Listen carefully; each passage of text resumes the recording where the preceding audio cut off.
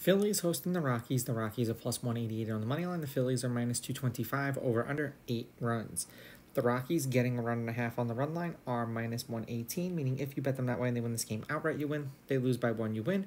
And the Phillies laying a run and a half on the run line are minus 102, meaning if you bet them that way, they must win by 2 or more. It's a 55% chance that this game is of rain. There's 59 degrees and 10-mile-an-hour winds blowing from right to left, so this is probably going to be a game that gets rained out tomorrow. Feltner pitched twice against the Phillies last year.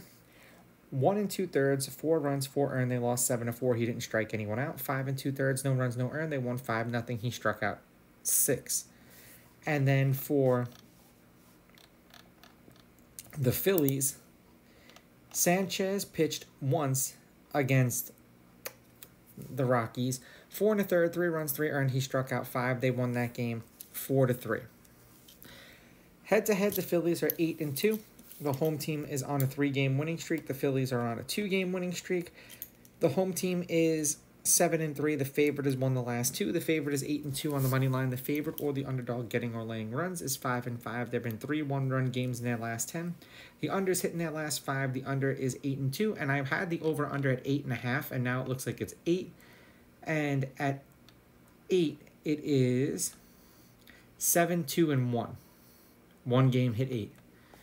The Rockies are 2-8 in their last 10. They're on a 4-game losing streak. The under is 7-3 in their last 10. 8 runs, 5 runs, 3 runs, 5 runs.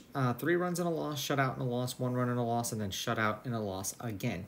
For the Phillies, 6-4 in their last 10. The under is 9-1 in their last 10. 3-1 in their last 4. 7 runs, 11 runs, 3 runs, 5 runs. 4 runs and a win, 2 runs and a loss, 2 runs and a win, 5 runs and a win, provided that this game actually gets played. Phillies with the money line, Phillies laying the runs and the under. These are just my picks. If you disagree, please go with your gut, and please bet responsibly.